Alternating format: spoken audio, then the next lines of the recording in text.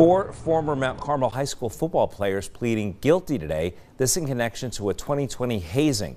21-year-old Tyler Owens pled guilty to hazing and criminal conspiracy. The team captains, Reed Witkowski and Damon Daukus, pleading no contest to hazing, simple assault, and other charges. The fourth, Michael Balichick, will enter the ARD program on hazing and criminal conspiracy.